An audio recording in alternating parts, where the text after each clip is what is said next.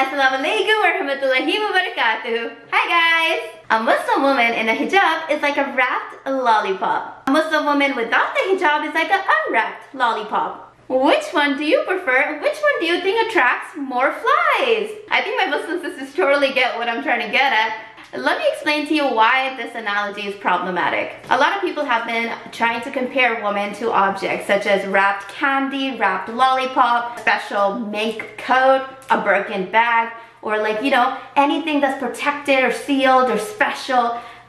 That's a hijabi woman right there. Anything that's of no value or whatever, or something that attracts a lot of flies, flies indicating men, it's like, you know, a woman without the hijab. Do you guys understand how problematic that is?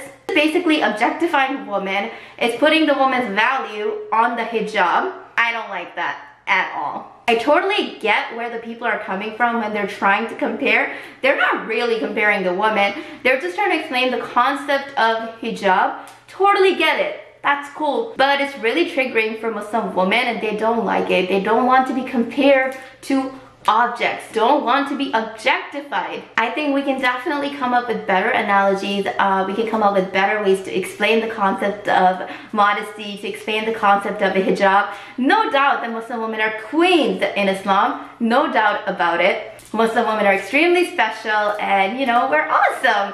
But you can still explain all of that without objectifying us. A Muslim woman observes the hijab and the niqab out of her love for Allah subhanahu wa ta'ala in the obedience of God. And when you compare us to things like these, it takes away from that. In the end, guys, whether a lollipop is covered or not covered, the ant should have enough akhlaq, enough manners to walk away and not get attracted.